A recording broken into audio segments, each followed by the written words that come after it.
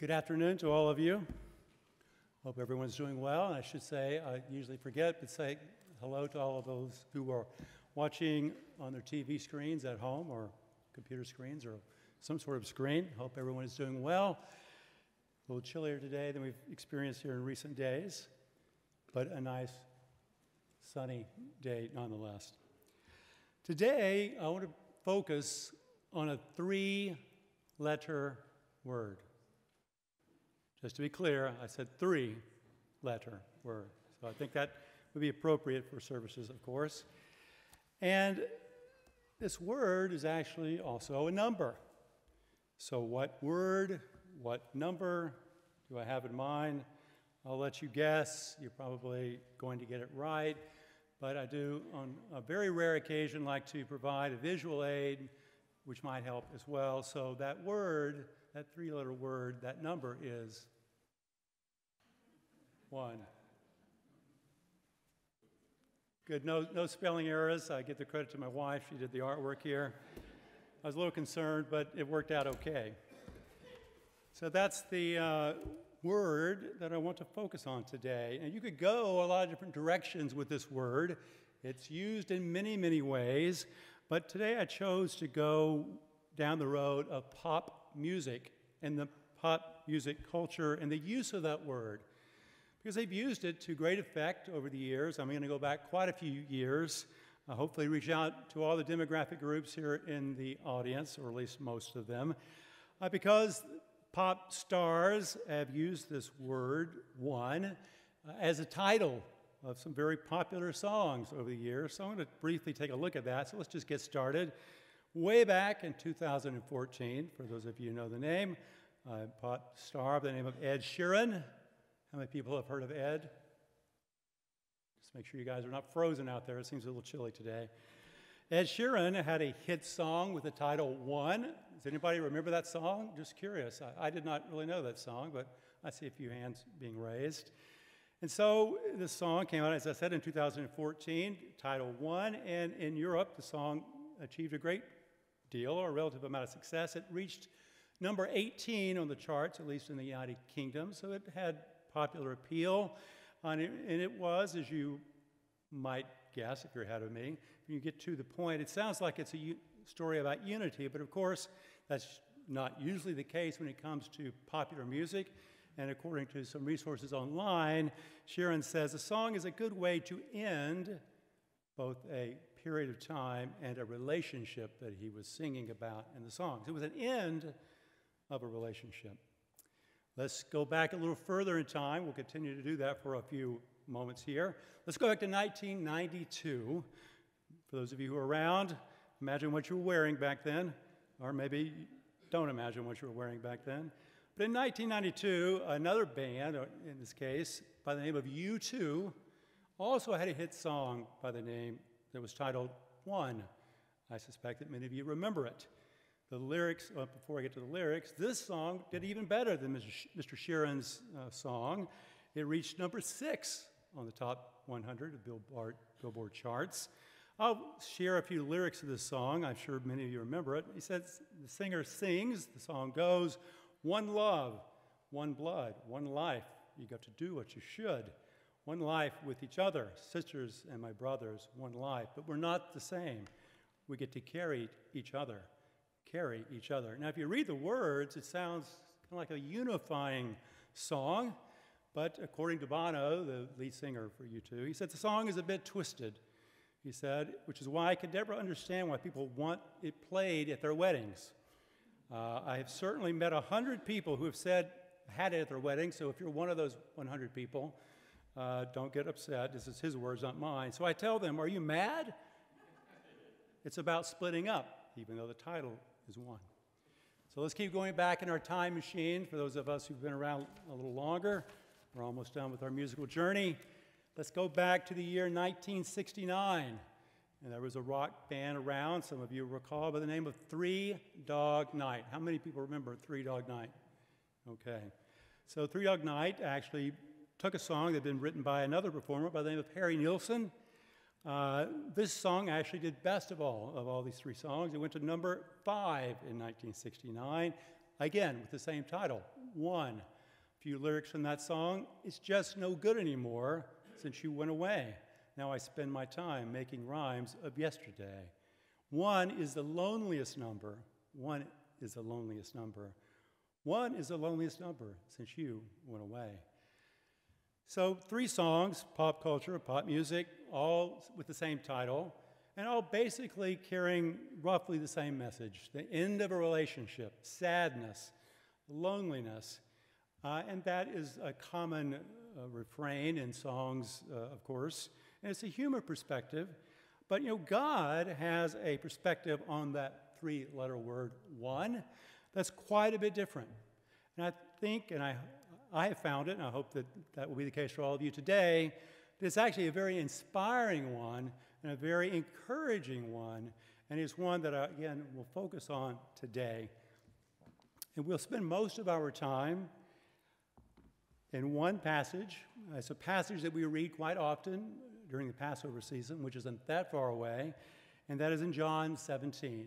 John 17, if you recall, is a prayer that Christ gives and makes to his Father just before his crucifixion. Some people describe this prayer or call this prayer the high priest or the high priestly prayer because it's intercessory, if I could say that word, in nature. He's praying for his disciples. Some call it the Lord's Prayer because clearly the Lord is giving the prayer. So we're going to take a look at that. We're going to deconstruct it. And I think we're going to find out a few things, which I hope, again, you find very helpful and encouraging. So if you want to turn to John 17, we'll start in verse 11. We'll jump around a little bit as we go through this section of Scripture.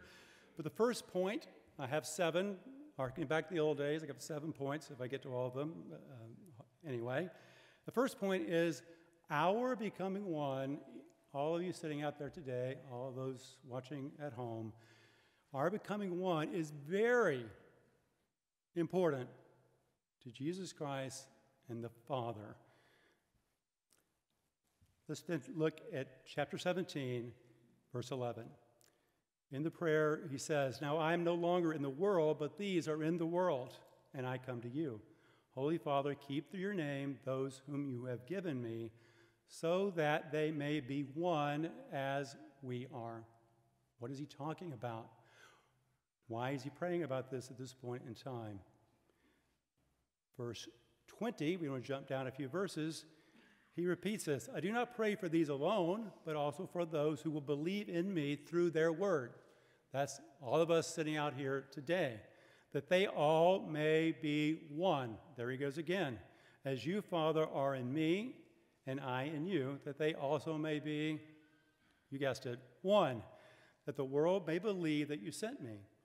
Verse 22, "And the glory which you gave me, I have given them, that they may be one, just as we are one." Over and over again, Jesus Christ makes a similar refrain. And of course, Jesus Christ is our creator. He is our Savior. So let's not let the fact that he repeats this over and over become boring to us, because this is clearly of great importance to him. Let's take a moment to look at the Greek there, per Thayer's lexicon. The word for one here is spelled H-E-I-S, heis, I suppose, or ice, I'm not sure. It is a cardinal number that expresses quantity, so it could mean just a quantity of one. So he wants us to be one, a quantity of one. It also can be used to imply or to carry the meaning of is opposed to being many. So not divided. It also can mean not to be divided or not to be in dissension, particularly in matters of ethics and morality. So that is the meaning that that word one carries, that he has now referenced, I think, 4 times, if my math is correct. So let's take a moment to think about this and deconstruct it. I will say that, we read this, and I'm getting ahead of myself, but we read this at a certain time of year. I think you know what I'm talking about. But when we read it, I find it a little bit overwhelming because there's so much here. But let's try to unpack a bit of it and see what we can gather from this. So Christ here provides what I would say a 4-fold witness, at least, depends on how you count it, to the need for us to become one in this prayer. We know the scripture, I'll paraphrase it, but there's a scripture that says, let a matter be established in the mouth of 2 to 3 witnesses. So the fact that he references this multiple of 4, I think makes it quite clear if we need any clarity at this point. And then he also notes that besides asking the Father to make this happen, he also notes that he actually has done something about it himself. He says, I have given them the glory which you gave me, so that they may be one. He has taken a concrete step to make that happen. Do we ever think about the glory that Jesus Christ has given us?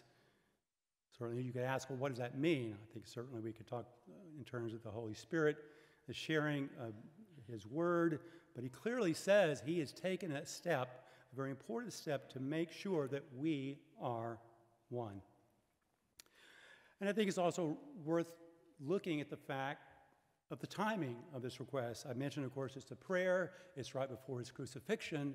And so we've had messages in not too distant past where you've been asked the question, if you knew you were going to die in a couple of weeks or days, where would your mind go? What would you focus on? Clearly, Jesus Christ knew that he was going to die in this very short period of time. And so we see from the point of emphasis of 4 references, we see from the point that as he approaches death, this is what he is thinking about. So it's undeniable how important it is to him. And of course, we could add, if you want to call it the cherry on top, who does he ask to make this a reality? He asks the sovereign, supreme ruler of the universe to make this a reality. So I probably beat that horse to death, but I will confess I've heard this scripture many, many times as my years in the church, and I'm not sure it's ever quite cut through the fog deep enough to realize the impact I think Christ wants us to have. The church has always, of course, placed a very heavy emphasis on God's word, but I think you would agree with me when we stop to think that this passage of Scripture is almost every year, at least to some degree or another, John 17, is read during the Passover. So you can say that the church has given an extra weight to this set of Scriptures, this prayer by Jesus Christ. And of course, as I said, Passover is not that far away. So I hope this maybe helps us all to kind of get in a frame of mind as we approach that very meaningful time of year. I did ask, I was kind of curious, I couldn't quite remember, I've been baptized for many years now, but I did ask 2 longtime pastors, how long has the church read these scriptures? Is this a 20-year phenomenon? Has this been around forever? And at least in their memory, it goes back probably at least 50 years. So we've been reading these scriptures for a very long time, and we'll read them again, Mr. Burnett assured me, here in a few weeks. So a lot of weight, but all that to say, why? The proverbial, the important question of why. Why is it so important to God that we become one? Well, let's go back to John 17. We don't really have to leave that chapter for a while. And I will say, always important to be honest, I was kind of taken aback and very impressed when I read this again, because I'm not sure it's hit me the way that I think it probably should. John 17, verse 20, let's look at that. I do not pray for these alone, but also for those who will believe in me through their word, that they may be one as you, Father, are in me, and I in you, that they also may be one in us. Now here's the first why. So that the world may believe that you sent me. And I have to say, I'm not sure I've ever really focused on that scripture sufficiently. He is saying that our becoming one is part of fulfilling his plan so that the world in turn can believe that God the Father sent Jesus Christ to this earth. Us, all of us standing here today, have an incredible role to play in God's very plan for the entirety of mankind. And it's right there in verse 21. And if we keep going, we'll get additional color and depth. Let's go to verse 22. "In the glory which you gave me, I have given them, that they may be one, just as we are one, I and them, and you and me, that they may be perfect, made perfect in one, and that the world may know that you have sent me," he repeats that again, "and have loved them as you have loved me. There's a ton of meaning and a ton of importance being placed on this by Jesus Christ in us becoming one. We have an incredible role to play in making this come true. It's clear to me. I think that I checked the most recent book that we have to publish on prayer, which is part of the 5 tools for spiritual growth. And in that book, they do talk about this prayer to some degree. And I think what I'm saying is not in contradiction to anything that's in that book or anything that I've ever heard in the church. If I'm wrong, I guess someone will tell me. But this is a way to show the world that God has loved them, that Jesus Christ has loved them as you, the Father, have loved me. Again, to me, that's an incredible thing. So we have 3 stunning reasons, which I'll sum up, why becoming one is so important to Jesus Christ and God. Again, that the world may believe that God sent him, that the world may know that you have sent him and loved them as you love me. And finally, and this is not least, that they may be made perfect in one. The word perfect, as we probably generally know, it means to bring to an end, to complete, to perfect. So again, there's a ton of meaning and importance, and I hope that you find that encouraging. I found, as I looked at the commentaries on this subject, this set of scriptures, one that I thought did a nice job of summing it up. This is from the Pulpit Commentary, and this is how they describe the meaning they believe resides in these verses. The spiritual life and unity of the church will produce an impression on the world which now rejects the Christ and does not appreciate his divine commission. The union, which springs from the blended life of the various and even contradictory elements in the church, will provide the reality of its origin. The world will believe.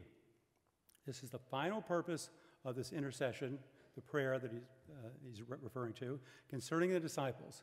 So though above he did not pray for the world, per se, as a then immediate object of his intercession, the poor world is in his heart, and the saving of the world, the end of his incarnation. Now, that said, let's think about our beliefs. We don't believe that today is the only day of salvation. We do believe that God will give everyone a chance to be saved, everyone will have that chance to understand the truth. We talk about that every year on the last great day.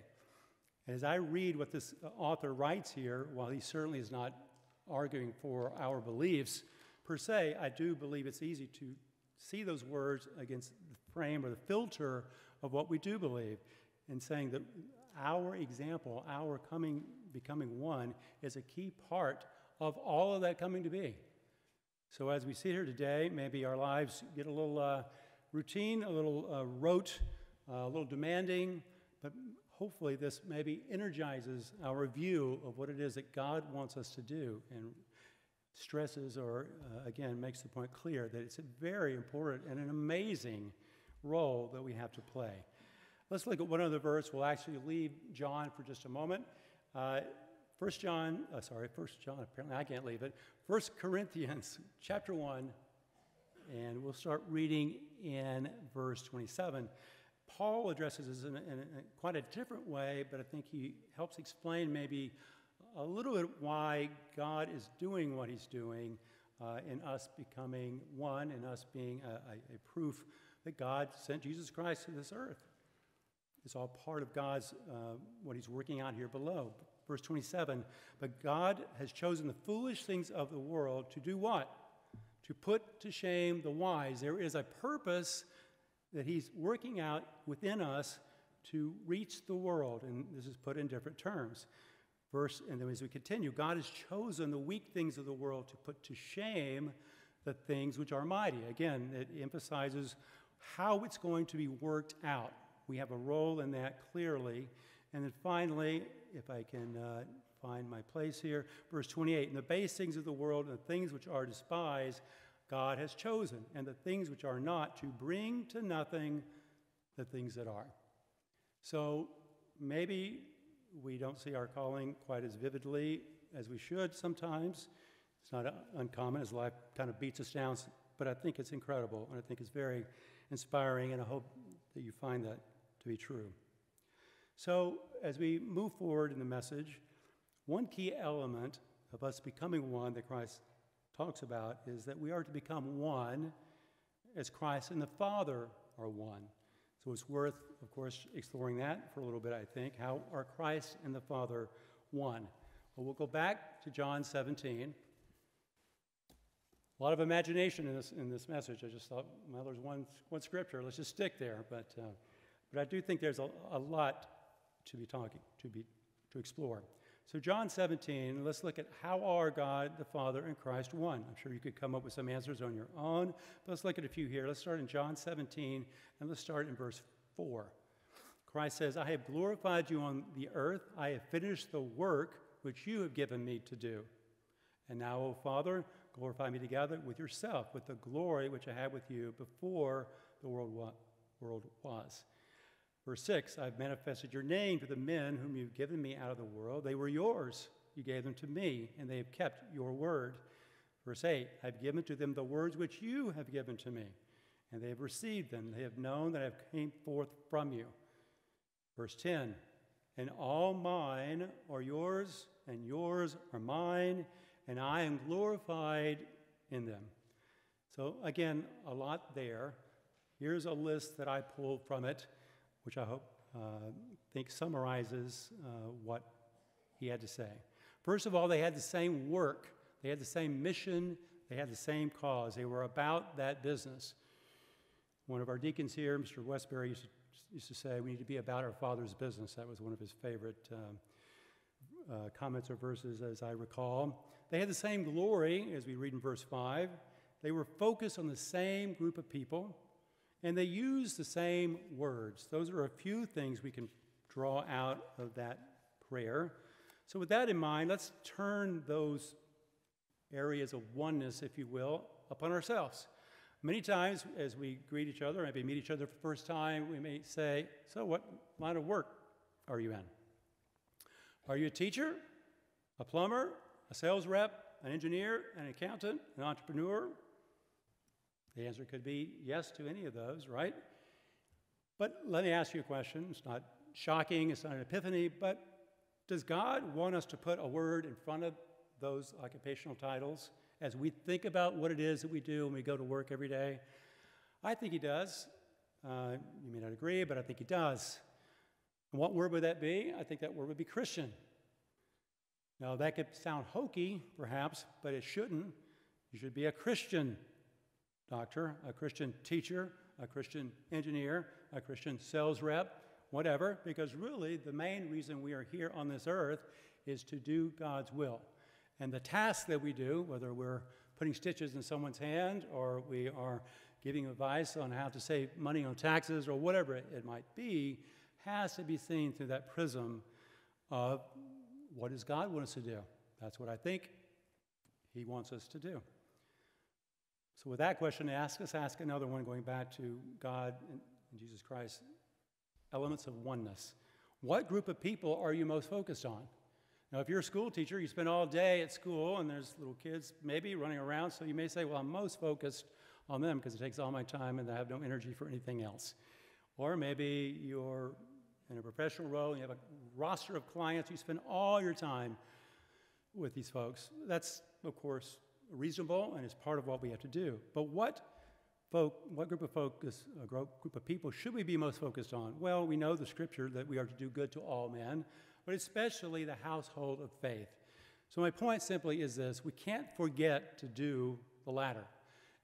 In our busy lives, I don't think that we tend to do that, but it certainly is easy to let that happen because we can be so busy with the other that maybe we've kind of forgotten the members of the household of faith. But we cannot do that. Keep going. What words do we share with others? Oh, it's fine to talk about sports. It's fine to talk about the weather. It's fine to talk about what line of work you're in. But do we ever talk about the scriptures with one another? Now, I've seen that misused over the years. Sometimes people, I think, do that to show how spiritual they are. And that's not the idea. But, maybe talking about a point in the message or something you read in one of the publications. Do you do that? I think we do, but maybe we don't do it quite enough. Those words should be in our hearts, just like they were in Jesus Christ's heart. He came to this world to do the job he was given to do. So if we have the same work, focus on the same group of people, we can share in that oneness with God. But I think there's something else, because as you look in verse 21, let's go back to John 17, verse 21, it says that they all may be one as you, Father, are in me, and I in you, that they also may be one in us. So how can we be in each other? How can we be in God and Jesus Christ? Well, let's use the expression that is fairly common. If you are in trouble, if you are in debt, if you are in your element, what does that mean? Well, I think it could be described as you are surrounded by a set of circumstances. If it's trouble, well, it's something's going wrong and you're under siege by whatever. It's all around you. You are engulfed by it. So I think that's a reasonable way to look at that, answer that question. Or if you're in your element, you love jazz music and you're at a jazz festival, you're just soaking it all in. You're completely immersed in what you love. So with that said, are we in one another? Are we immersed with one another and growing in shared faith and shared belief? Are we in God and Jesus Christ and their work and their words, as we've already described? Are you and I in or out?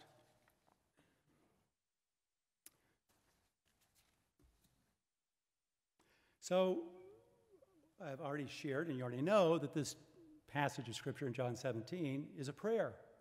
Now, when we pray, of course, all of us want to have prayers answered. So I think it's worthwhile taking a moment to ask and answer the question, well, did Jesus Christ's prayer for the disciples then and disciples now, us, has it been answered? And if so, how did it get answered? Well, to do that, we will go to a different book. You're welcome. We'll go to a different book today. And we'll look at a few scriptures which show, as you would guess, that yes, that prayer was answered. And it was answered in short order for the church that began on the day of Pentecost. And this has been talked about before, of course, from this pulpit or lectern. But there's a word that shows up quite often in the first several chapters of the book of Acts. It's homothumadon. You want to show off your Greek. And it shows up again, as I said, in multiple verses. And what does it mean? It means to be of one mind, to be unanimous in thought, with one accord. You may have heard that somewhere. Or at the same time, one accord at the same time. So let's look at a few verses where that Greek word shows up, and let's see how it got answered by God. You want to turn to the book of Acts, chapter 1, and verse 14. It said, these all continued with one accord, that's that word, homothumadon, in prayer and supplication with the women and Mary, the mother of Jesus, and with his brothers. Acts 2, verse 46. You could turn or just listen, whatever you prefer, of course. So continuing daily with one accord in the temple and breaking bread from house to house, they ate their food with gladness and simplicity of heart. Acts 4, verse 24. So when they heard that, they raised their voice to God with one accord and said, Lord, you are God, who made heaven and earth and the sea and all that is in them. We'll go down to one last verse here. Acts chapter 8 and verse 6. And the multitudes with one accord heeded the things spoken by Philip, hearing and seeing the miracles which he did. So I'll attempt to once again provide a bit of a summary of what is said in these verses.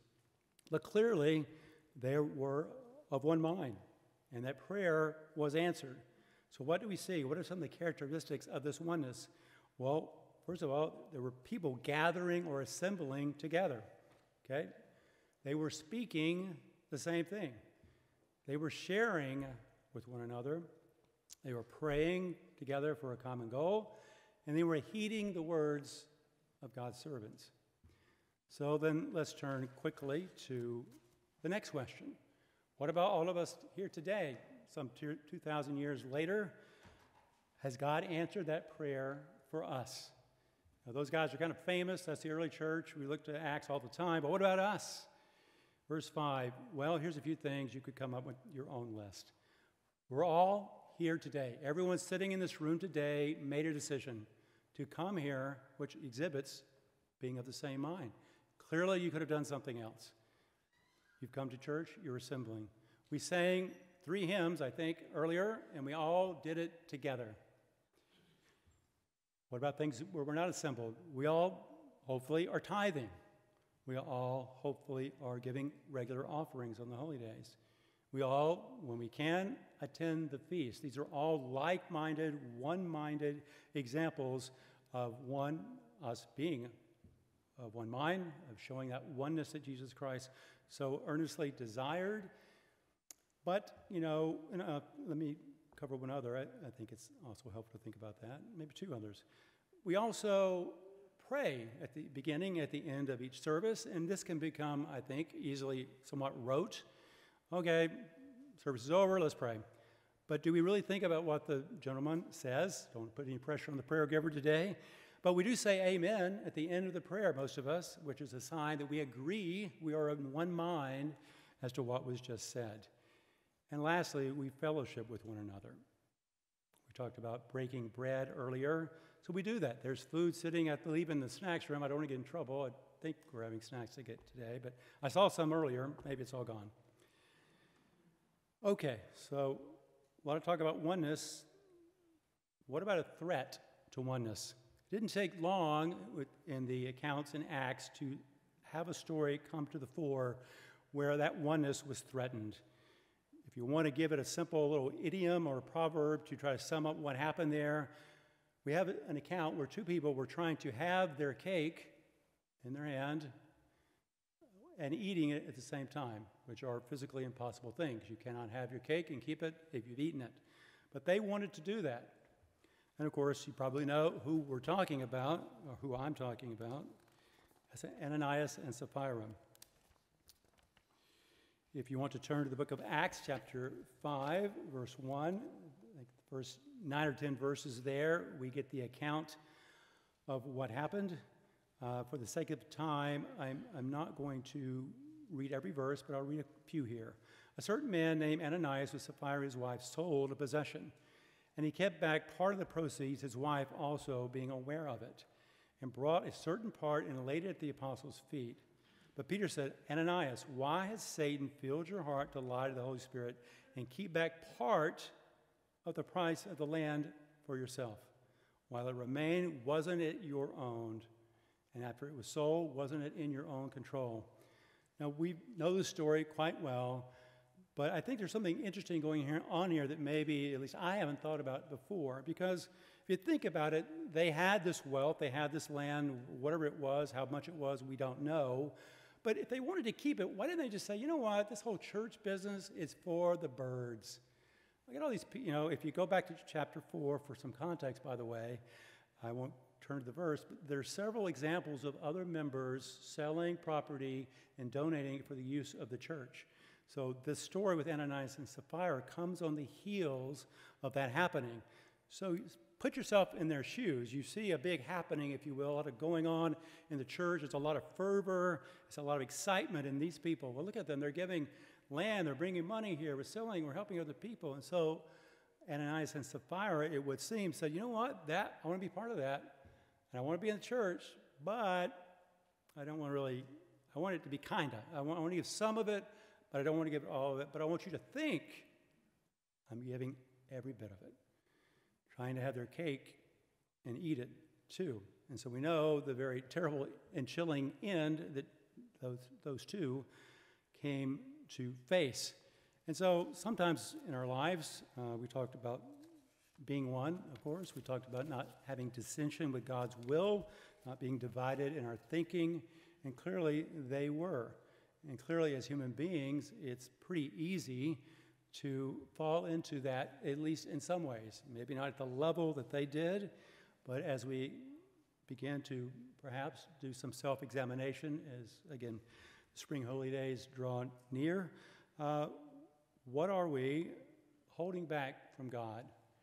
Do we say we're all in, but maybe there's still something we just can't let go of, but we want to be around everybody, but we just can't quite let go of it. I think if we're honest, there probably is a little something, a little carnality, a little lack of faith, a little bit of this that we might still be holding on to. But not to worry, of course. God understands our struggle, and he can help us overcome. So as we wrap things up here, what is our role? Well, if you turn to the book of Acts chapter 2, and we read verse 37, Peter does a nice job of summing up some things because he was asked a question too. Acts 2, verse 37, as he had given his sermon, he said, when they heard this, they were cut to the heart, and they said to Peter, men and brethren, what shall we do? Peter said, repent and let every one of you be baptized in the name of Jesus Christ for the remission of sins. You shall receive the gift of the Holy Spirit, for the promises to you and to your children and to all who are far off. And he continues, verse 40, be saved from this perverse generation. Verse 41, then those who gladly received his word were baptized. And that day about 3,000 souls were added to them. They continued steadfastly in what? The apostles' doctrine and fellowship, in the breaking of bread and prayers. So I think I'm listing you to death, so forgive me. So we want to have a list. What might we need to do? What is our role in becoming one? Well, continuing to seek repentance, to ask God to help you gladly receive his word, to continue steadfast in the apostles' doctrine, to continue to fellowship, to share meals, to pray for the common purpose and God's will be done in the church. And here's the last one, a bit of a speculation, but maybe we need to get ready to have all things in common just as they did. No, of course, I am not a prophet, but it would not surprise me. I could certainly see that maybe God would want that to happen in some way, to see if we would be willing to give up our possessions to help a brother or a sister in the faith. And clearly, there's generosity all the time in the church. That's not what I'm saying. But maybe it will come to a real kind of a pivotal point that's somewhat akin to what happened in those days. So I hope that I've been able to show the importance from God's perspective of why it's important to become one, and how incredible and how wonderful and how fantastic it is, and what an incredible role God has given us to help the world come to see that actually he sent Jesus Christ, and he loved us and Jesus Christ. Again, maybe you want to go back and read that. I think it's a little challenging to kind of get your mind around. But that is the role, it's part of the role that we have to fulfill. And so if we do that, we will become one, and we will have one.